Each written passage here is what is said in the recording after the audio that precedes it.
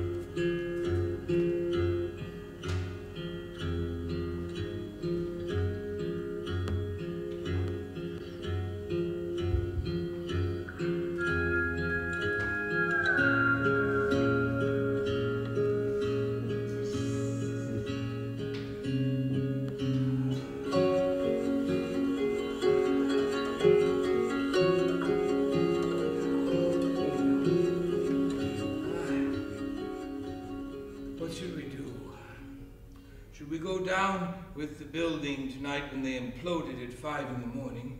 Or perhaps we could go to Brazil and get a microloan and buy a bicycle and put a shadow puppet theater on the bicycle and do little puppet shows for children in the Brazilian countryside. Or go down with the building when they imploded at 5 in the morning. Or go to Brazil and get a microloan and a bicycle. Or go down with the building, or go to Brazil, or go down with the building, or go to Brazil. To be or not to be? That's the question. Whether 'tis nobler in the mind to suffer the slings and the arrows of outrageous fortune, or to take arms against a sea of troubles and by opposing, end them. To die, to sleep, no more, and by a sleep to say we end the sorrow and the 1,000 natural shocks the flesh is heir to. And 'tis a consummation devoutly to be wished to die, to sleep, perchance to dream. There's the rub. For in that sleep of death, who knows what dreams may come when we have shuffled off this mortal coil must give us pause. For who would bear the whips and scorns of time, the pangs of undespised love, the insolence of office, the law's delay, when he himself might his own quietus make with a bare bodkin? Who would fardels bear to grant and sweat under a weary life? Yeah.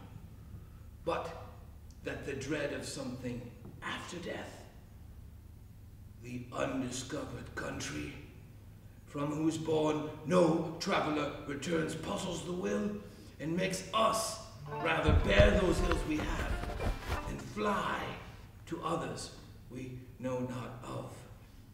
Thus conscience does make cowards of us all.